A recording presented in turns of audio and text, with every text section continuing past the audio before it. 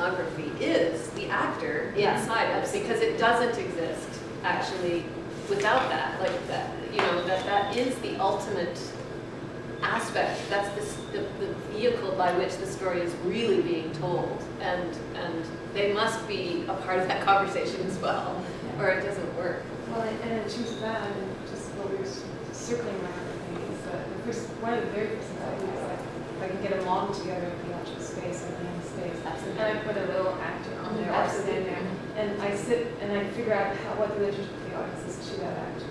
Yeah, I think and if you're doing realism, one of the other things, no matter how much furniture or walls you can afford, to make sure that however many steps the actor takes, is the number of steps for your imaginary that they would have to take, so they're not forced to run. Yes, the audience gets it. You know, and it's just a bottom line. The audience will get it. I think the audience is also a very important aspect to scenography, because I think we use them. We use what we perceive, how we think they would perceive this, and I think they are also part of the process.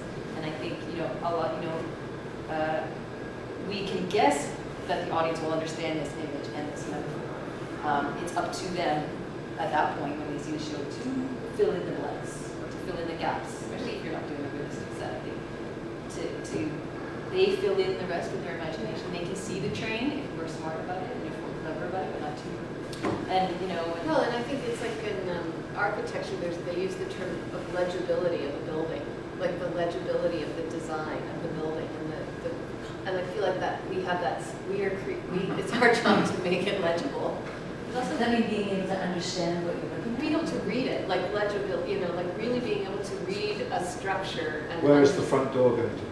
Yeah, and what is this building by the shape of it, and what is it, you know, like the AGO, I think the legibility of that building is beautiful. It's easy to imagine that that's not the spire would be an obvious. Yes, exactly, and then as architecture has gone and changed and been influenced by that, but these different kinds of things, how much more people say with buildings, you know, like There's also fun things.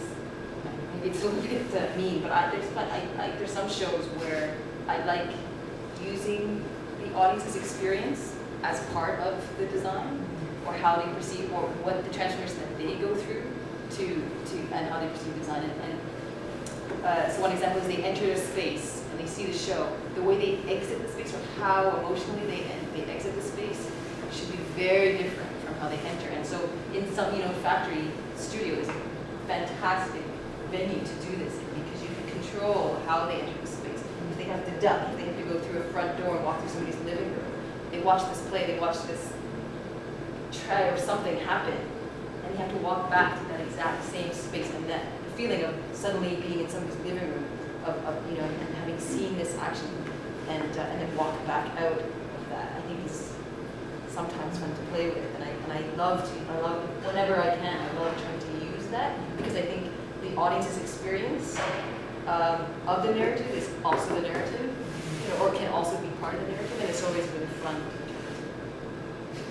Yeah, I mean, in Lady in the Red Dress, for example, I mean, we did, you know, sort of really, really subtle things for the audiences, you know, whether all of them got or not, to discover within, you know, the box of walls, or there'll just be a bottle right there that'll be a big clue to the key to the entire universe of the play. It's sitting right there in the bottle, and I'm just going, yeah, let's see if the audience will get it, you know, and if, you know, and some, you could do matinees afterwards, and be like, I saw that bottle, like, what does that mean? Like, you know, so, like, we'll do stuff really to kind of, I think for me, actively engage them. Because it really, you know, I don't like it when I have to feed them stuff. I want them to do a little bit of work as well, you know, to really look for things and think about things, and, you know, and I mean, that's the kind that I'm after with working in relationship with an audience. just made me think of one of the most incredible experiences I've ever had as an audience was at the Berliner, watching the Irresistible Rise of Arturo Ui, and in the Berliner Ensemble and in Schifferbaum. And when the doors opened at the end of the first act, after we just watched Hitler learn how to see Heil from the actor, which is the most is hilarious to do that in Berlin, I have to say, with a guy that really looked like Hitler, and really old German actor, famous old German actor. And that's, you know, there's that whole scene about you must, whenever you talk, you're supposed to hold your arm up, you know, like that's how you orate. And so every time he let his arm, no, so he was just doing this. It's really funny. But the doors to the opened into the lobby, and there were wolves howling out in the lobby. Wolves. The soundtrack. Yeah, and it was, and it was absolutely, it was right when there was a rise in anti-Semitic sort of, there was a very big anti-Semitic movement in the East Bloc of Eastern Europe at that time.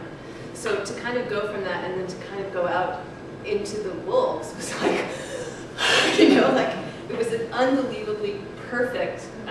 Did they do that? Was that design?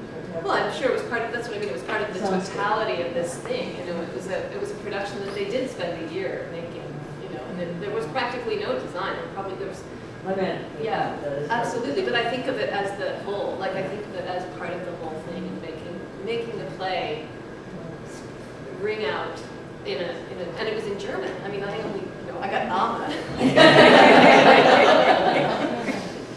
I think you put a good example there with scenography can be sound and light and the visual too. I mean, and I think it's the designer's responsibility to come up with a good sound if that's part of the concept. I think that's all part of it.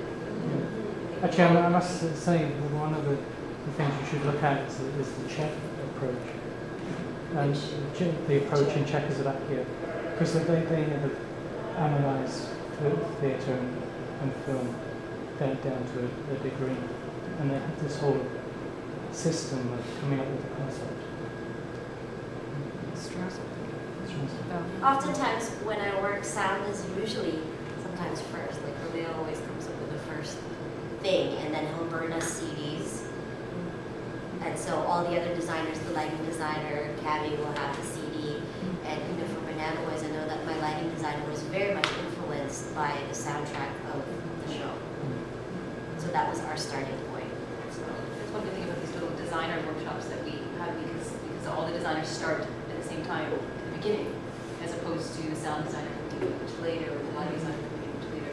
Everybody's starting from the same place, from the same time.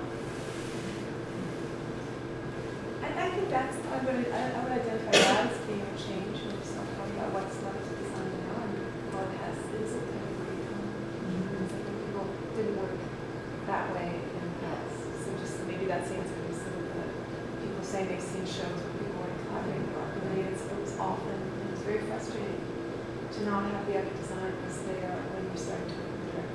Very difficult, very frustrating to not hear the actors' voices. And to give them the responsibility to hand in something on time. Yeah.